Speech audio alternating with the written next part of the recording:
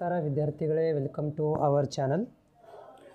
ಇವತ್ತಿನ ವಿಡಿಯೋದಲ್ಲಿ ನಾವು physics ಸಬ್ಜೆಕ್ಟ್ನಿಂದ questions 3 marks ಕ್ವಶನ್ಸ್ಗಳನ್ನು model question ಪೇಪರ್ದಿಂದ ಆಯ್ದುಕೊಂಡು ಅದಕ್ಕೆ ಸಂಬಂಧಿಸಿದಂಥ ಕ್ವಶನ್ ಆನ್ಸರ್ಗಳನ್ನು ಡಿಸ್ಕಷನ್ ಮಾಡಲಿದ್ದೇನೆ.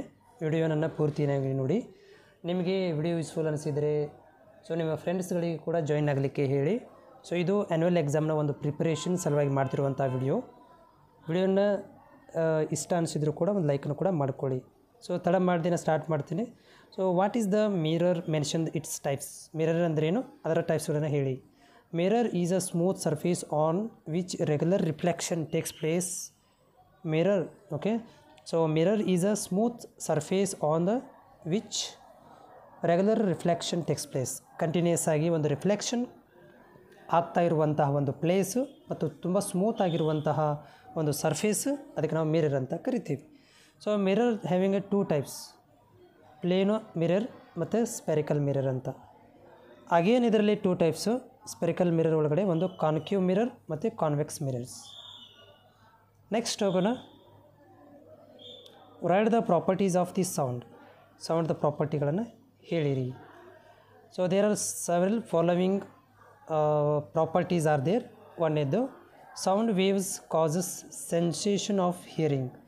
ಸೌಂಡ್ ಪ್ರಾಪರ್ಟಿದಲ್ಲಿ ಒಂದೇದು ಕೇಳುವಂಥ ಒಂದು ಸೆನ್ಸೇಷನನ್ನು ಕ್ರಿಯೇಟ್ ಮಾಡುತ್ತೆ.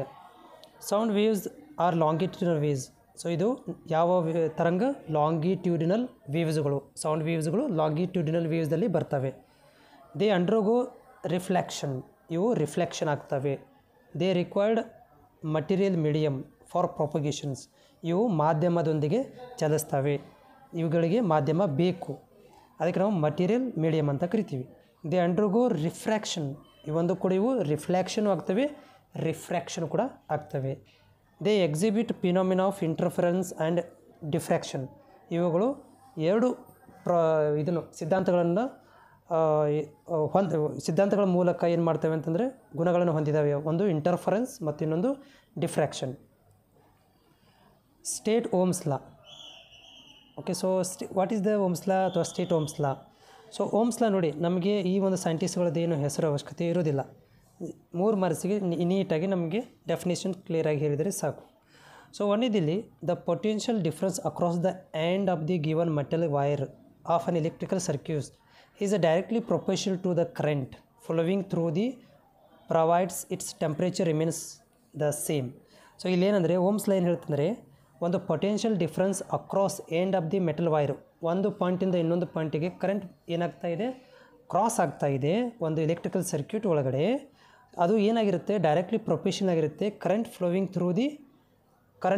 ಥ್ರೂ. ನೀವು ಎಷ್ಟು ಕರೆಂಟ್ ಫ್ಲೋ ಮಾಡ್ತಾಯಿದ್ದೀರಿ ಅದರ ಮೇಲೆ ಇದು ಡೈರೆಕ್ಟ್ಲಾಗಿ ಪ್ರೊಪೋರ್ಷನಲ್ ಆಗಿರುತ್ತೆ. ಇದರಲ್ಲಿ ಟೆಂಪ್ರೇಚರ್ ರಿಮೇನ್ಸ್ ಸೇಮ್ ಇರುತ್ತೆ, ಯಾವುದೇ ಥರದ ಬದಲಾವಣೆ ಆಗೋದಿಲ್ಲ. ಅದಕ್ಕೆ ನಾವೇನಂತ ಕರಿತೀವಿ, ಓಮ್ಸ್ ಲಾ ಅಂತ ಕರಿತೀವಿ. ಈ ಓಮ್ಸ್ ಲಾದ ಒಂದು formula V = IR. Resistance V ಅಂದರೆ ವೋಲ್ಟೇಜ್ ಮತ್ತು I ಅಂದರೆ ಕರೆಂಟ್ ಮತ್ತು R ಅಂದರೆ ರೆಸಿಸ್ಟೆನ್ಸ್. ಇದನ್ನು first time German scientist George ಇಸ್ಮೋನ್ ohm ಅನ್ನೋರು ಏನು ಮಾಡಿದ್ರು, ಇದನ್ನು ಪತ್ತೆ ಹಚ್ಚಿದರು. ಇವ್ರ ಪ್ರಕಾರ ಏನಂತಂದರೆ, relationship between the current flowing in the metal wire and the potential difference across it terminal. ಇದರಲ್ಲಿ ಕರೆಂಟ್ ಫ್ಲೋವಿಂಗ್ ಆಗ್ತಿರುವಂಥ ಮೆಟಲ್ ವೈರ್ ಮತ್ತು ಯಾವ ಪಾಯಿಂಟಿಂದ ಯಾವ ಪಾಯಿಂಟಿಗೆ ಇದು ಟ್ರಾನ್ಸ್ಫಾರ್ಮೇಷನ್ ಆಗುತ್ತೆ ಅನ್ನೋದನ್ನು ಒಂದು ವ್ಯತ್ಯಾಸವನ್ನು, ರಿಲೇಷನ್ಶಿಪ್ಪನ್ನು ಇವರು ಹೇಳಿಕೊಟ್ಟರು. ನೆಕ್ಸ್ಟ್, ಕರೆಂಟ್ ಅಂದ್ರೇನು? What is the current? Current is a flow of electric charge in an electric circuit. ಒಂದು ಎಲೆಕ್ಟ್ರಿಕಲ್ ಸರ್ಕ್ಯೂಟ್ ಒಳಗಡೆ ಎಲೆಕ್ಟ್ರಿಕ್ ಚಾರ್ಜ್ ಫ್ಲೋ ಆಗ್ತಾ ಇದ್ದರೆ ಅಂದರೆ ಅದಕ್ಕೆ ನಾವು ಎಲೆಕ್ಟ್ರಿಕ್ ಕರೆಂಟ್ ಅಂತ ಕರಿತೀವಿ. This charge is often carried by the moving electrons. ಇವುಗಳು ಇನ್ ವೈರ್ದಲ್ಲಿ ಎಲೆಕ್ಟ್ರಾನ್ ಮೂವಿಂಗ್ ಆಗೋದ್ರ ಮೇಲೆ ಈಗ ಕರೆಂಟನ್ನು ನಾವು ಡೆಫಿನೇಷನ್ ಕೊಡ್ತೀವಿ. It also carries the ions in the electrolyte R both ion and electrons. ಇದರಲ್ಲಿ ಅಯಾನ್ಗಳು ಕ್ಯಾರಿ ಆಗ್ತವೆ. ಒಂದು ಎಲೆಕ್ಟ್ರೋಲೈಟ್ ಇರ್ಬೋದು ಅಥವಾ ಬೋತ್ ಅಯಾನ್ ಮತ್ತು ಎಲೆಕ್ಟ್ರಾನ್ಗಳು. ಅಯಾನ್ಗಳು ಕ್ಯಾರಿ ಆಗ್ಬೋದು, ಎಲೆಕ್ಟ್ರಾನ್ ಕೂಡ ಕ್ಯಾರಿ ಆಗ್ಬೋದು, ಬೋತ್ ಕೂಡ ಇದರಲ್ಲಿ ಕ್ಯಾರಿ ಆಗ್ಬೋದು ಅಂತ ಹೇಳ್ತಾ ಇದ್ದಾರೆ. Such ions gases electrical current such is on ಅಯನೈಸ್ಡ್ gas. ಈ ಒಂದು ಕೂಡ ಅಯನೈಸ್ಡ್ ಗ್ಯಾಸಲ್ಲಿ ಕೂಡ ಏನಾಗ್ತವೆ, ಕರೆಂಟ್ ಕೂಡ ಫ್ಲೋ ಆಗುತ್ತೆ. ಸೊ ಇದನ್ನು ನಾವು ಆ್ಯಮೀಟರ್ ಮುಖಾಂತರ ಮೆಜರ್ಮೆಂಟ್ ಮಾಡ್ತೀವಿ ಕರೆಂಟನ್ನು. So next definitions, define radio activity ಅಂದ್ರೇನು? The phenomena of spontaneous emission of certain visible radiations from certain source is known as radio activity. ಇದೊಂದು ಸ್ಪಾಂಟೇನಿಯಸ್ ಫಿನಾಮಿನಾ. ಇದರಲ್ಲಿ ಏನಾಗುತ್ತೆ, ಇನ್ವಿಸಿಬಲ್ ರೇಡಿಯೇಷನ್ಸ್ಗಳು, ಸರ್ಟನ್ ಅಥವಾ ಇನ್ವಿಸಿಬಲ್ ರೇಡಿಯೇಷನ್ಸ್ಗಳು ಇಮಿಟ್ ಆಗ್ತಿರ್ತವೆ, ಅವುಗಳನ್ನ ರೇಡಿಯೋ ಆ್ಯಕ್ಟಿವಿಟಿ ಅಂತ ಕರಿತೀವಿ. So ಇದನ್ನು henry ಬೆಕ್ವೆರೆಲ್ ಅನ್ನೋರು ಫಸ್ಟ್ ಟೈಮ್ ಈ ಒಂದು ರೇಡಿಯೋ ಆ್ಯಕ್ಟಿವಿಟಿ ಫಿನಾಮಿನಾನ ಕಂಡುಹಿಡಿದರು. ಸೊ ರೇಡಿಯೋ ಆ್ಯಕ್ಟಿವಿಟಿಗೆ ಉದಾಹರಣೆಗಳು ರೇಡಿಯಮ್, ಯುರೇನಿಯಮ್, ಥಾರಿಯಮ್, ಪೊಲಾಡಿಯಮ್, ಆ್ಯಕ್ಟಿನಿಯಮ್. ಸೊ ಈ ಒಂದು ರೇಡಿಯೋ ಆ್ಯಕ್ಟಿವಿಟಿಲಿ 2 ಟೈಪ್ಸ್ ಇದ್ದಾವೆ. ಒಂದು ನ್ಯಾಚುರಲ್ ರೇಡಿಯೋ ಆ್ಯಕ್ಟಿವಿಟಿ ಮತ್ತು ಆರ್ಟಿಫಿಷಿಯಲ್. ನ್ಯಾಚುರಲ್ ಅಂದ್ರೇನು, ನ್ಯಾಚುರಲಾಗಿ ಸೋರ್ಸ್ ಮುಖಾಂತರ ಸಿಗುವಂಥದ್ದು ಮತ್ತು ನ್ಯಾಚುರಲಾಗಿ ಇಮಿಟ್ ಮಾಡುವಂತಹ ರೇಡಿಯೇಷನ್ಸ್ಗಳಿಗೆ ನ್ಯಾಚುರಲ್ ರೇಡಿಯೋ ಆ್ಯಕ್ಟಿವಿಟಿ ಅಂತ ಕರಿತೀವಿ. ಮ್ಯಾನ್ ಮೇಡ್ ಸಬ್ಸ್ಟೆನ್ಸಸ್ಗಳಿಗೆ, ಮ್ಯಾನ್ ಮೇಡ್ ವಸ್ತುಗಳಿಗೆ ನಾವು ಆರ್ಟಿಫಿಷಿಯಲ್ ರೇಡಿಯೋ ಆ್ಯಕ್ಟಿವಿಟಿ ಅಂತ ಕರಿತೀವಿ. So next, what are the conductors and insulators? Conductor ಅಂದ್ರೇನು, ಇನ್ಸುಲೇಟರ್ ಅಂದ್ರೇನು? Conductors electric current flow freely. Conductor ಒಳಗಡೆ ಎಲೆಕ್ಟ್ರಿಕ್ ಕರೆಂಟ್ ಫ್ರೀಯಾಗಿ ಫ್ಲೋ ಆಗುತ್ತೆ. Conductors non metallic solid side to be good. ಕಂಡಕ್ಟರ್ಸ್ಗಳಿಗೆ ನಾವು ನಾನ್ metallic solids R side to be good ಅಂದರೆ ಈ ಕಂಡಕ್ಟರ್ಗಳಿಗೆ ನಾನ್ metallic ಸಾಲಿಡ್ಗಳು best example ಅಂತ ಹೇಳ್ಬೋದು.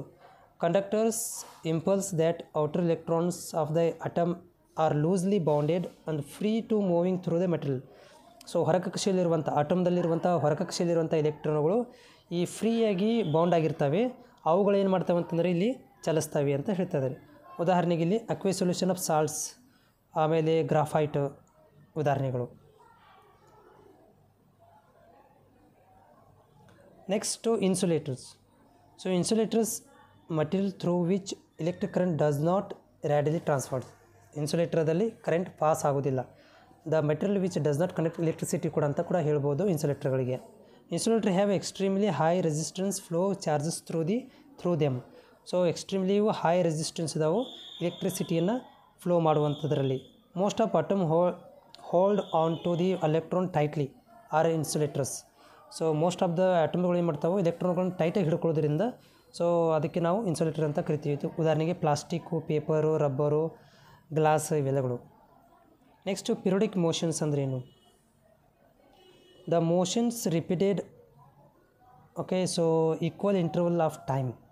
ಒಂದು ಮೋಷನ್ ಆಗ್ತಾಯಿದೆ repeated equal interval of time ಒಳಗಡೆ, ಓಕೆ. ಸೊ ಅದಕ್ಕೆ ನಾವು ಪಿರಿಯೋಡಿಕ್ ಮೋಷನ್ಸ್ ಅಂತ ಕೂಡ ಕರಿತೀವಿ. ಉದಾಹರಣೆಗೆ ರಾಕಿಂಗ್ ಚೈನ್ ಅಂದರೆ ಈಗ ತೂಗು ಒಯ್ಯಲೆ ಅಂತ ಕರಿತೀವಲ್ಲ, ಅದು ಹೋಗಿ ಹಿಂಗೆ ಬರಬೇಕಂದ್ರೆ ಒಂದು ಇಂಟ್ರೋಲ್ ಆಗುತ್ತೆ, ಹೌದಾ, ರಿಪೀಟ್ ಆಗ್ತಾನೆ ಇರುತ್ತೆ ಕಂಟಿನ್ಯೂಸ್ ಆಗಿ. ಅದಕ್ಕೆ ರಾಕಿಂಗ್ ಚೇರ್ ಇರ್ಬೋದು, ಬೌನ್ಸಿಂಗ್ ಬಾಲ್ ಇರ್ಬೋದು, ವೈಬ್ರೇಟಿಂಗ್ ಟರ್ನಿಂಗ್ ಫಾರ್ಕ್ ಇರ್ಬೋದು. ಇವೆಲ್ಲ ಸಿಂಪಲ್ ಹಾರ್ಮೋನಿಕ್ ಮೋಷನ್ಸ್ಗೆ ಎಕ್ಸಾಂಪಲ್ಸ್ಗಳು, ಓಕೆ. ನೆಕ್ಸ್ಟು ಫೋಟೋಸೆಲ್ ಅಂದರೆ ಏನು? ಸೊ ಫೋಟೋಸೆಲ್ಸ್ ಮತ್ತು uses of ಫೋಟೋಸೆಲ್ಸ್. So device which convert light energy into electrical energy are called ಫೋಟೋಸೆಲ್ಸ್. ಒಂದು ಡಿವೈಸ್ ಇದೆ, ಅದು ಲೈಟ್ ಎನರ್ಜಿ ಇದ್ದಿದ್ದನ್ನು ಎಲೆಕ್ಟ್ರಿಕ್ ಎನರ್ಜಿನೇ ಕನ್ವರ್ಟ್ ಮಾಡುತ್ತೆ, ಅದಕ್ಕೆ ನಾವು ಫೋಟೋಸೆಲ್ ಅಂತ ಕರಿತೀವಿ. ಉದಾಹರಣೆಗೆ ಎಲ್ಲಿ ಯೂಸ್ ಆಗುತ್ತೆ ಅಂತಂದರೆ ಇದು, so it is used detecting the crackers. So ಕ್ರ್ಯಾಕ್ಗಳನ್ನು detection ಮಾಡಲಿಕ್ಕೆ ಫೋಟೋಸೆಲ್ಲನ್ನು ಯೂಸ್ ಮಾಡ್ತೀವಿ. ಆಮೇಲೆ ಸೋಲಾರ್ದಲ್ಲಿ ಯೂಸ್ ಮಾಡ್ಕೊತೀವಿ, ಹೌದಾ, ಸೋಲಾರಲ್ಲಿ ಯೂಸ್ ಮಾಡ್ತೀವಿ. ಆಮೇಲೆ ಸಿಗ್ನಲ್ದಲ್ಲಿ ಯೂಸ್ ಮಾಡ್ಕೊತೀವಿ, ಹೌದಾ, ಫೋಟೋಸೆಲ್ಸ್ಗಳನ್ನು. ಯೂಸಸ್ ಆಫ್ ಫೋಟೋಸೆಲ್ಸ್ ಎಲ್ಲಿ ಯೂಸ್ ಮಾಡ್ತೀವಿ ರೀ? ಒಂದು detection of cracks, solar panel ಅಂತ ಕರಿತೀವಿ, ಸೋಲಾರ್ ಪ್ಯಾನೆಲ್ಗಳಲ್ಲಿ ಯೂಸ್ ಮಾಡ್ಕೊತೀವಿ. ಆಮೇಲೆ ಸಿಗ್ನಲ್ಸ್ಗಳಲ್ಲಿ ಇದನ್ನು ಯೂಸ್ ಮಾಡ್ಕೊತೀವಿ, ಹೌದಾ. ಆಮೇಲೆ ಸೋಲಾರ್ ಲ್ಯಾಂಪ್ ಅಂತ ಕರಿತೀವಿ ನಾವು, ಸೋಲಾರ್ ಲ್ಯಾಂಪ್ಗಳಲ್ಲಿ ಯೂಸ್ ಮಾಡ್ಕೊತೀವಿ. ಮುಂತಾದವುಗಳಲ್ಲಿ ಕೂಡ ನಾವು ಇದನ್ನು ಯೂಸ್ ಮಾಡ್ಕೊತೀವಿ. ಸೊ ಇದರದ್ದು ಒಂದು PDF ಲಿಂಕನ್ನು ಡಿಸ್ಕ್ರಿಪ್ಷನಲ್ಲಿ ಹಾಕಿರ್ತೀನಿ. ಸೊ ಹೋಗಿ ಡೌನ್ಲೋಡ್ ಮಾಡ್ಕೊಂಡು ಇದನ್ನು PDF ಪಡ್ಕೋಬೋದು. Thank you.